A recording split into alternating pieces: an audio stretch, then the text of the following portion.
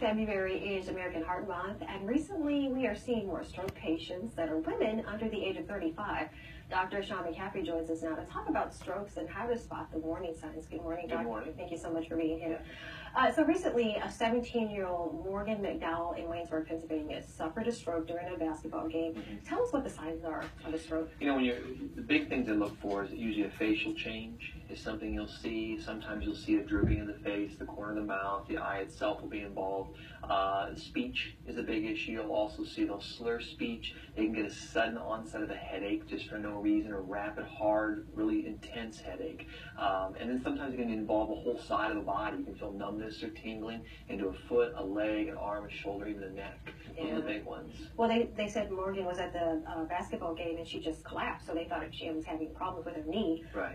And they're also saying that it could take her as long as a year to recover. Is that typical? You know, and the key is you may not recover sometimes. So the problem you have with strokes is that they're sudden in their onset. There's really two classifications. There's an ischemic stroke and what they call a hemorrhagic stroke. One is a blockage, the other one is a tear.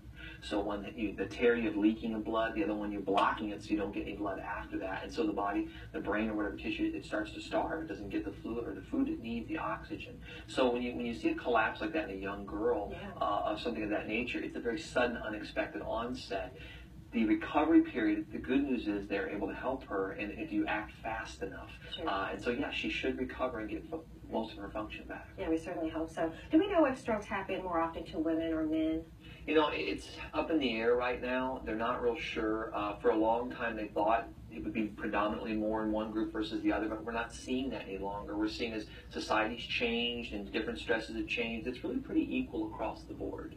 Now, another case involves a former Playboy playmate. She died of a stroke last week. 34-year-old Katie May suffered a catastrophic stroke. What does that mean? Well, a catastrophic stroke is a sudden onset stroke that there's just severe damage that's done after the stroke where the actual occurrence occurred. And in her case, I think it was a vertebral artery stroke at the base of the neck, where the artery either hemorrhaged or it was occluded in one way or another. And so the tissue rapidly loses all oxygen and it dies after that. And so that's one it's life-altering in that case.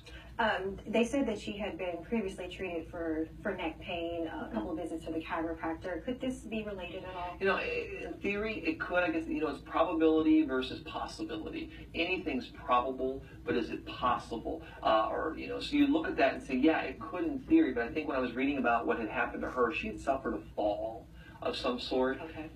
Sometimes strokes aren't always so rapid and sudden like the girl on the basketball court. Sometimes they come on slowly over a period of days, and then you would never know. And it just, when it hits you, depending on what you're doing or what you're doing at that moment, you just don't know. I know that I was reading her friends and family were saying that they're actually kind of blaming the chiropractor, you know, the chiropractic visits.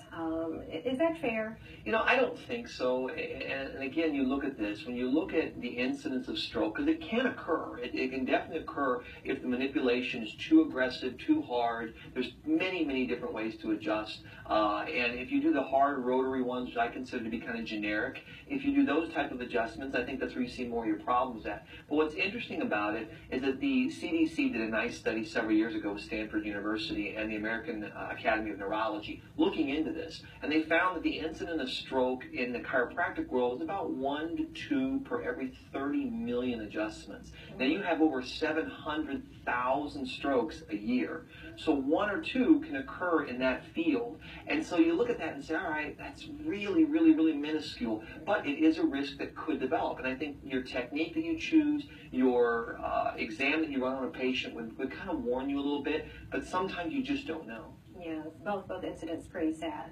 Yeah, it is. Well, thank you for being here and talking about this. We'll see you again on Monday. Great, thank you. Up next, bold and beautiful.